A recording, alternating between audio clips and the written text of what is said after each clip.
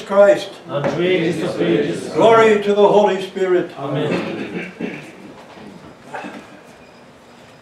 Brothers and sisters, today in the Gospel and in the Epistle, there were important things said and demonstrated to us. And the first one is that in the Epistle, Apostle Paul tells us that Christ is the end of the law, meaning that he's completed it, that he's fulfilled it. And the end of the law, the fulfillment of the law is righteousness. We wonder how people think that the fulfillment of the law could be punishment. That would be only for the law never having been fulfilled. But our Lord Jesus Christ has fulfilled all righteousness on our behalf. And he appropriates that righteousness to us through faith. As he said, Abraham believed God, and it was accounted to him for righteousness from generation to generation. And again Phineas stood up in the wilderness and made a speech, and it was accounted to him for righteousness for generation to generation. And our Lord Jesus Christ, having fulfilled all righteousness on the face of this earth, and showed us that the true meaning of righteousness is the co-suffering love, which he showed for us on the cross. For the mystery of the cross and the meaning of the cross is the co-suffering love of God for mankind. And this is the message of our salvation. The fulfillment of the law is righteousness, and all righteousness is fulfilled in co-suffering love. For the whole mystery of the ministry of Christ, the whole mystery of the incarnation of God himself in the flesh, and of him being lifted up on the tree and placed in the tomb and rising again, is the great co-suffering love of God for mankind, with which he embraces all humanity. And in the gospel reading today, the two things that strike me the most are the fact that these lunatics, these madmen, could live amidst the tombs and yet survive. And how could they ever survive unless the townspeople or the district people had taken and left some kind of food for them there? And in another gospel where we hear the same story, we hear that sometimes they bound these men so that they would not go off into the wilderness and perish.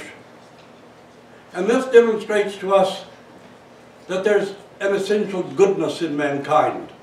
That mankind is not naturally evil, it is not born evil, but that mankind is born good. And that evil is only a parasite that afflicts mankind. The essential goodness of humanity is to be seen everywhere we turn, even in the face of all the evil that is around us. For if mankind was born essentially evil, then there would be no goodness, no kindness, no compassion on the face of this earth. And we would all be consumed in the evil that's round about us. The second thing is the revelation that is given to us. Why would Christ even condescend to fulfill the wish of the demons and cast them into the herd of swine? The swineherds were there because the Roman soldiers were there, and they could sell the pigs to the Roman soldiers, to the Roman military, in order to feed the troops. But the swine were unclean, according to the law of the Jews.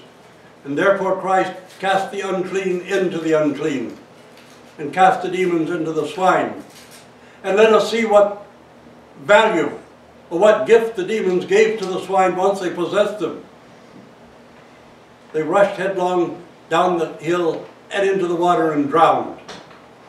But is it not so that this is exactly what happens to mankind when he gives himself over to the evil one?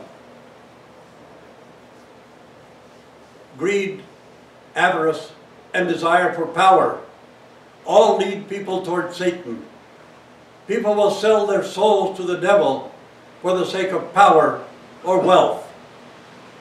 And this is what the temptation on the Mount revealed to us, that Christ was 40 days on the Mount, and afterwards Satan tempted him with wealth and power, and he refused both. But what happens when one does accept Satan and hoping for wealth and power and other prestigious things? He leads us. We become unclean because the unclean has entered us. And like mindless swine, we rush headlong into the abyss of darkness and are destroyed. And not only that, but destroy others around us. Because power is almost always a destructive thing. Lawful authority can be from God, but power is from the devil. Let us pay attention then to what it says about our own lives. That we acquire righteousness through faith in Jesus Christ, who has become our righteousness on the cross. He said that Vikio our righteousness on the cross. Our Lord Jesus Christ imparts that righteousness to us because we have no power for righteousness ourselves. It is too great a thing to accomplish. And even when we have unselfish love and strive for greater unselfish love, and when we rise above that and strive for co-suffering love, it comes to us only as a gift of the Holy Spirit. Not that man is incapable of love because we're born to love. For the very meaning of life in this world is to love and be loved. But the gift of that higher form of love, which can serve for the healing of another soul, which can serve for the spiritual rebirth of another person, this kind of love comes as a gift of grace through the Holy Spirit of co-suffering love. And it teaches us to preach the gospel with mercy and with compassion, without pathos, without anger, without malice, without condemning any other person. For the gospel should be preached in hope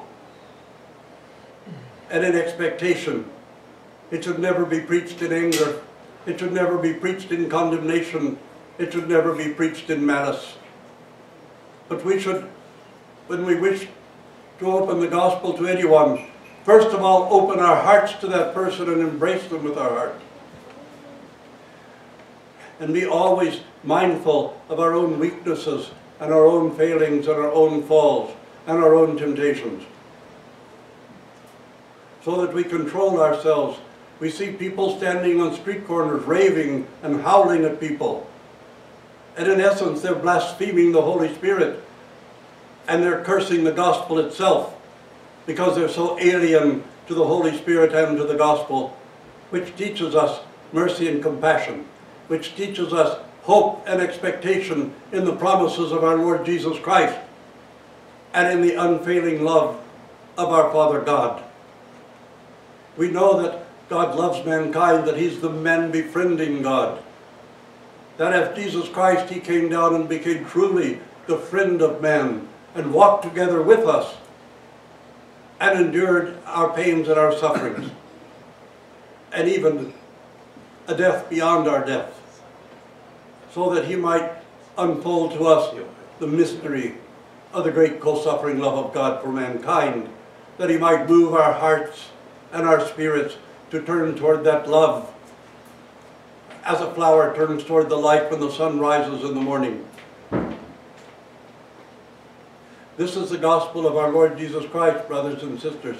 Let the unclean go into the unclean, and let them perish in the river. But let those who have hope and who have faith and who long and desire to acquire that greater love, let the grace of the Holy Spirit descend into their hearts and their beings and illumine them so that they can become truly the light of the world. Amen. Amen.